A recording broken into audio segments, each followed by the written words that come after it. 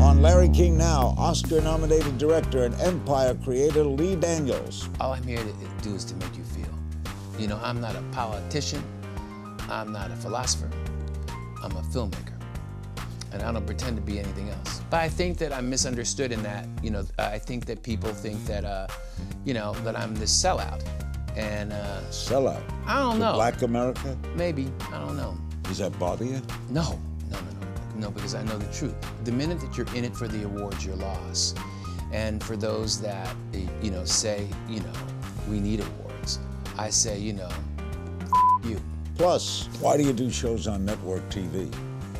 That's where the money is, right? Larry, you ain't Why don't you go to BET? Larry, you ain't no good. I think that I'm able to hit you home with some stuff that you ain't ever seen before. I'm able to give a voice to people that you don't hear and a face to people that you don't see. It's all next on Larry King Now.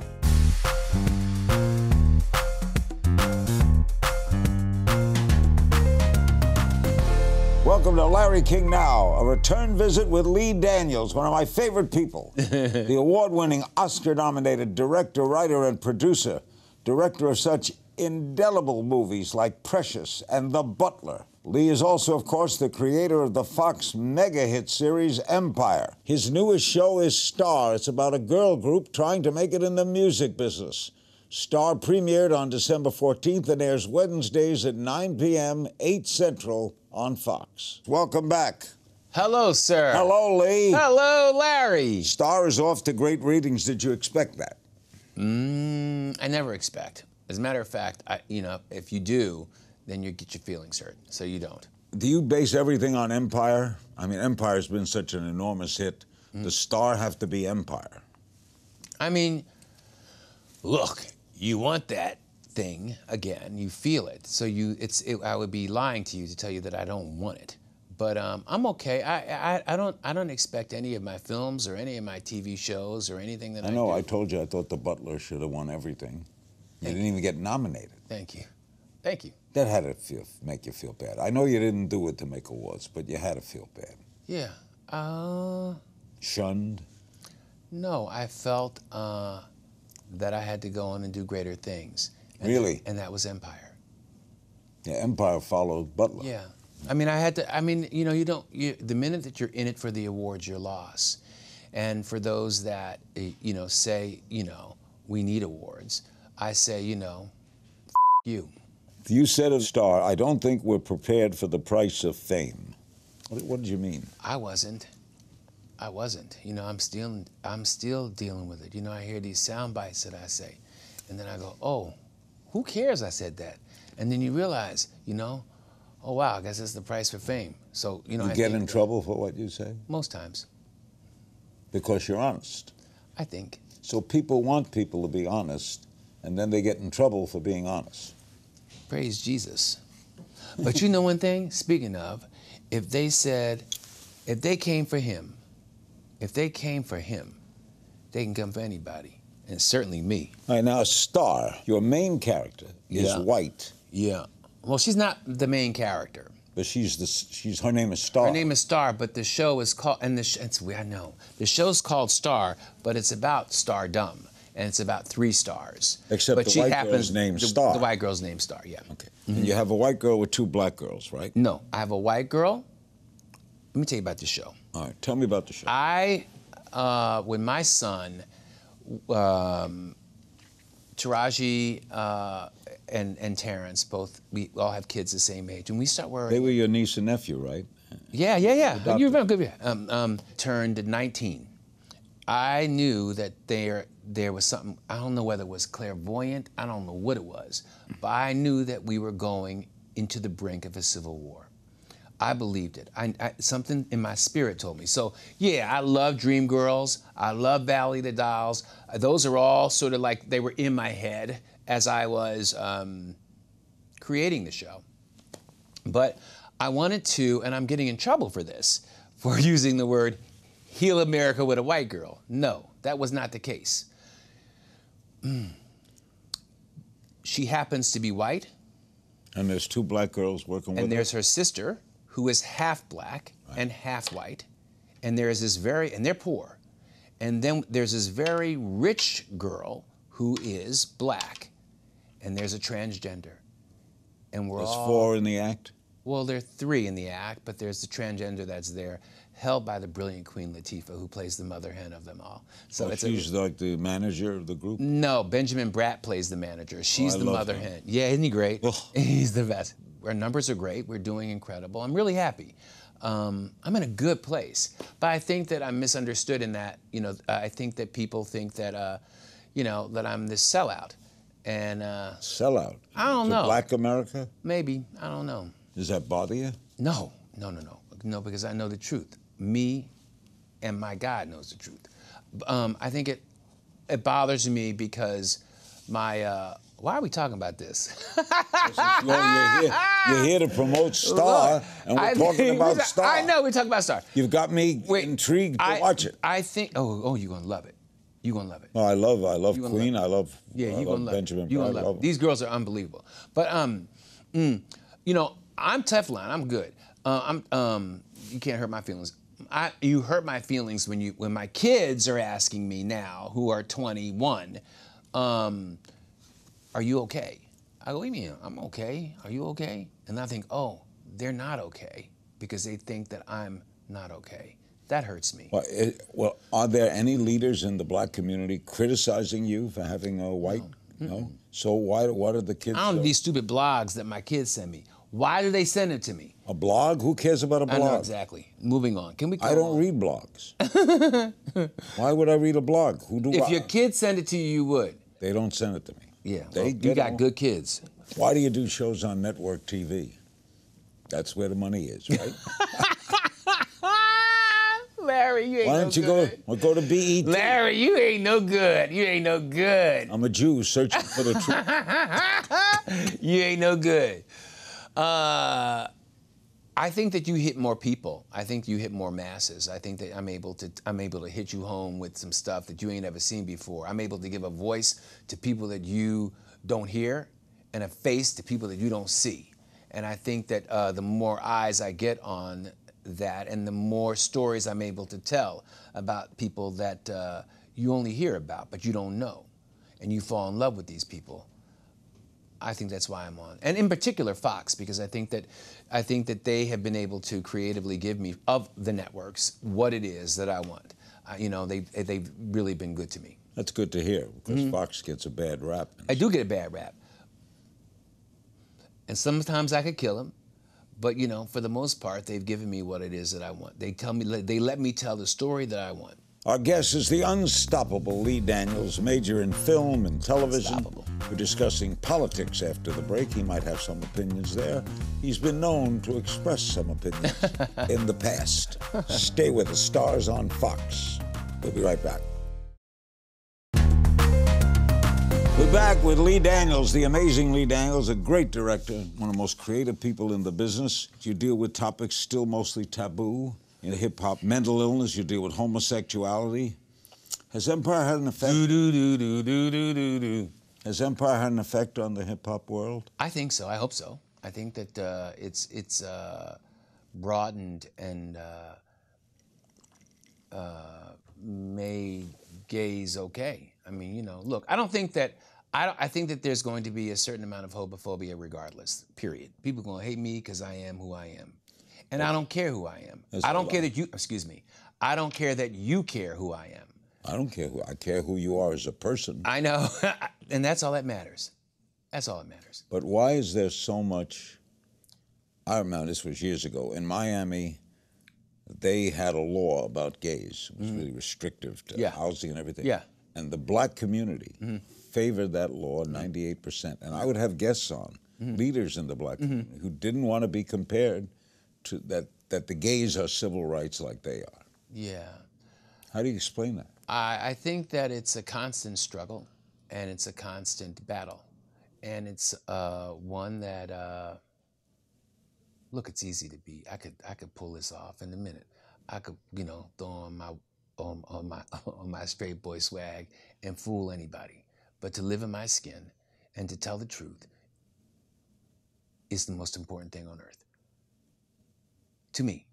you know. What do you make of what's going on politically now in the country? A mess, you know. Are you worried? I am. But I haven't been watching the news. You know, I turned off the news. I just stopped turning off. I turned off everything after she lost. I was out in the streets working hard. You know, we were. You did a commercial for her, didn't you? Did a PSA. Yeah. And then we did Then I went to the DMC to speak, and then I spent, you know, my work hours working on Star, and then on the weekend I would go into the places where I grew up at to get people to come out to vote. So it was a very distant. It was very, you know, I'm still recovering from. I'm recovering from it all. The election night was a bad night for you. Yeah, it was a bad night, but I think some of my best work came from that. I went in deep with that. You know? Really? Yeah, man, I went in deep. I came up with some great moments because of that. So if anything, I think the only gift that it gave me was to use my head more and to use my brain and my writing skills more. You think Obama will be remembered well? I think so. Of course. Yeah. I think so too. You do television and you do big screen movies. Are you happy with both? Is both still the same? I mean, it's just a film. For television, you got to have it done by a certain time. Yeah, that's the only thing. Television's like bam, bam, bam. It's a machine, you know. Films, you know, you're able to tweak and have fun with. You know, I miss movies. I haven't done a movie in a while. I've done movies since The Butler. I went from Empire to Star. So I miss movies. But yeah, but there's a certain enjoyment of knowing that your words are hitting more people than they would through film. There's something that's, okay, wow, I'm able to teach you this thought that's in my head. So that I'm able to bring, and that Danny and I were able to bring Cookie to the world. That makes me happy. That makes me happy. It makes my mom happy. Why did you choose the profession you chose? You know, I come from a family of drug dealers. I come from the streets. And I had 7... Where'd you grow up? West Philly. And I had a choice. I went to college for a little bit, and I just split. And I went on the bus to Hollywood at $7. $7? I was homeless for a while. Homeless? Living in the back of a church. And got to Hollywood and then started directing theater. And then realized I didn't know what I was doing then, because it was pre-Spike Lee and post the Black exploitation era. So it was like, what? You know, there were no people that I could look up to that were doing that. What was your break? And I wasn't smart. Huh? What was your break? Well, I was managing actors. The hustle came in, you know.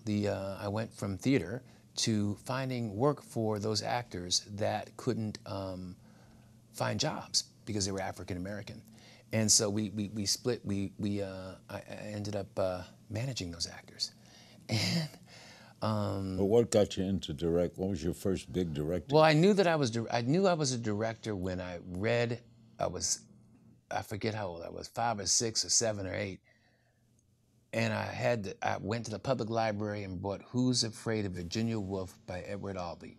I took that book home, and on my stoop, I had all my neighbors watching reading Martha and George. And I knew then. I didn't know it was directing, but it was that. So, what was the first thing you directed that got noticed? The first thing I directed that got noticed was one act. Really? Yeah, that was one act. That was really exciting. More on Empire after the break, as well as the Oscars So White controversy. We'll be right back.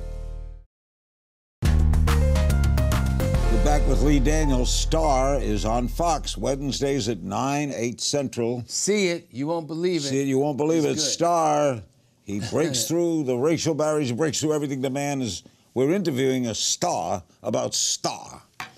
Concerning Empire, you said last year, yeah, I'm surprised the show is even on the air. You got me, you got Taraj, you got Terrence Howard. All three of us are batshit crazy. Are you really surprised it's on the air? Yeah, Yeah, I do. When you pitched it, what was the reaction? They loved it. They did? Because it was real. Did you have a pilot or they bought the pitch? They bought the pitch and the pilot. They bought the pitch and the pilot. It was real. People like the real. People like the truth. They want the truth, you know what I mean? Who would have thunk, you know? Being helmed by me and Danny. Yeah. What happened? Why didn't The Butler get any nominations? It was a great film. Why do you think it didn't? I don't know. I had to move on. I mean, because again, as I said to you earlier, the minute that you start thinking about the awards, or the minute that you're thinking about trying to do something, and the minute that they tell you you're supposed to get an award, I remember being on the red carpet, they saying, oh, you're gonna get the awards. You're gonna get the awards. And then I was on the same red carpet, press person said, why didn't you get any awards? I said, I didn't say I was getting the awards. You said I was getting the awards. You can't. There was no disappointment? I think that for the actors, I felt that, I felt that there were some incredible performances. I thought that I was sad, but I don't expect it. America don't owe me nothing. Hollywood don't owe me nothing. I owe me something. You also criticized the Oscars So White controversy. What was your stand in that? I don't know. I think that you take these headlines, I'll say a couple of words, and you put them together, and you don't look at the whole picture. My body of work speaks for itself. I know I'm a good man. So you didn't get involved in the Oscars being so white? Yeah. It did bother you or didn't bother you? I felt like this. I can only tell my story. And my story, again, is that I came to Hollywood with $7 in my pocket off the bus, period. And the studios, there wasn't a studio that was messing with me. Doors were slammed in my face left and right. And if I let that consume me, I wouldn't be where I'm at. I didn't think twice. I went out and made it happen myself. You think Hook or crook, I made a movie happen. It just so happened that the movies I was making were winning awards for people, and I didn't think that Empire was going to be Empire. I didn't know that, that we were changing things, that my job was to make sure that black people and people of color, that minority people, that minorities were employed. That was my job, on my mission. I was there to do my work and to make sure that I had a posse with me doing the work with me. And I didn't know that Empire was going to do what it was going to do, and that we would be able to do, make as many new shows of color that we have. The New York Times called your work a blend of finger-on-the-pulse social consciousness and histrionic soap opera. Do you agree? Histrionic soap opera. Histrionic soap opera. That's fun. Well, they're praising you for take it. finger-on-the-pulse social consciousness. Yeah. But at the same time, you're also telling stories that make you cry, right? That make you feel like you want to go and wah. That feel like you that you want to throw up. That feel like you that you're thirsty for. And all I'm here to do is to make you feel. I'm not a politician. I'm not a philosopher.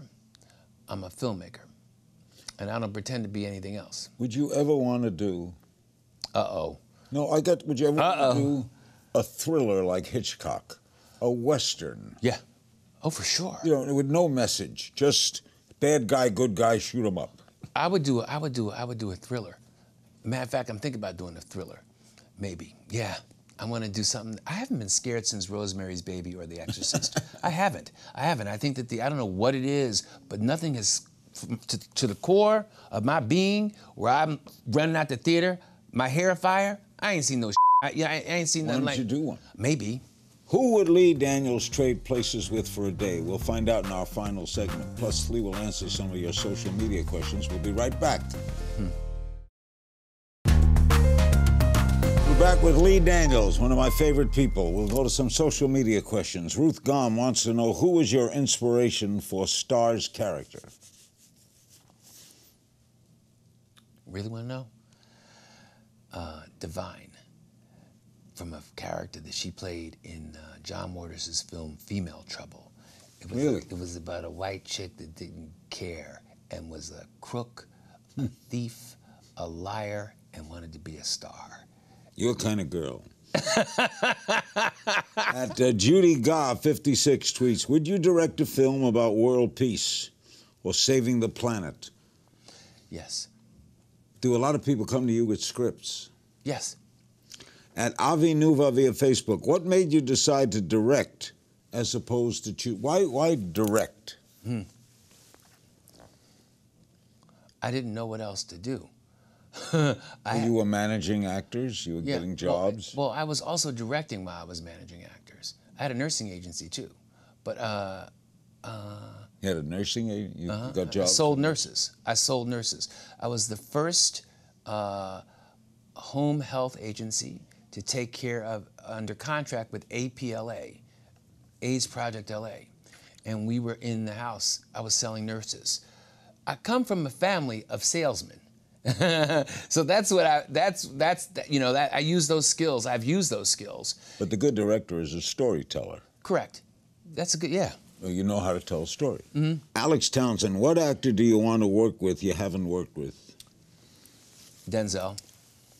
Have you seen Fences? How good was it? I saw the play. I think you'll enjoy it. I think you'll enjoy it quite a bit. He's also a very good friend, and he's also, I think, someone that I look up to. That was a great play. It was a great play, yeah. August Wilson. The other heat maker asks, what's a good map to structure a film project? What's a good map? Yeah. First, you have to find it, something that you connect to, something that's very personal, something that you understand with every fiber of your being. If you don't understand it, if you don't know it, if you haven't smelled it, if you haven't eaten it, if you haven't worn it, if you haven't existed it, walked that walk, then you know. What's a secret talent you have? Secret's cooking. Best piece of advice you ever got? Don't expect anything from anyone. Guilty pleasure. What do you like? Candy? Butter pecan ice cream. Butter pecan ice cream. Is there a story you're still dying to tell? Is there a story I'm still dying to tell? Yes. Yes. The Bayard Rustin story. Oh, wow. Yeah. He's an incredible man. Because that man right there made me, that he was able to do what he's able to do, it makes all of my problems seem small. He's kind of been forgotten, hasn't he? He's a forgotten hero. That is my hero. And that's the story I'd like to tell. That name resonates with me. Who would you trade places with for a day? President Obama. When do you feel the most free? When I'm directing. Something you wish you were better at? Math. Math? Do you need math? I don't know. Just, you know. What do we all need to be paying more attention to? Trump. What's the biggest risk you've ever taken? Coming to Hollywood with $7 in my pocket. You never forget that. I came to Miami with $11. Did you? To break into radio. Yeah. Who would you love to have do a cameo on one of your shows? Who would I love to do a cameo on one of my shows? Paula Kelly. Something you longed to believe to be true and then realized wasn't. Something that I longed to believe to be true and then I realized wasn't. Racism. Tell me something people don't know about you.